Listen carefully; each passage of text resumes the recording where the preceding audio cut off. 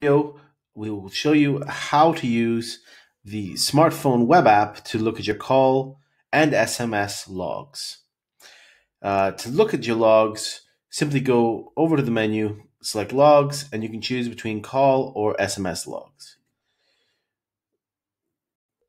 When you click onto one of the logs, you can filter by month so that you can overview and review previous months and see all the different calls that have made.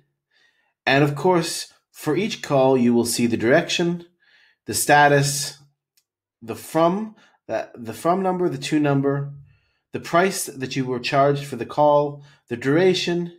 You can go straight to that Podio item so you can see the call in Podio in your communication app. And if there is a recording, you can see the recording or delete the recording for each call.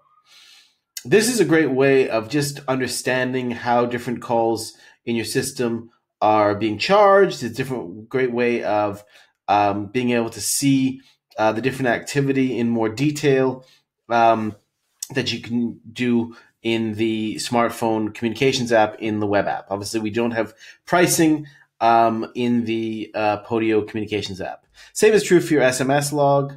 You simply go here. Again, you can filter through. So you can filter and narrow the view of what you're going to be seeing.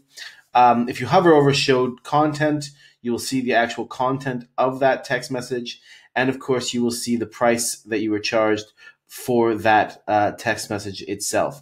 Now, one thing to note, depending on the size of the content of the message, and all of these are pretty small,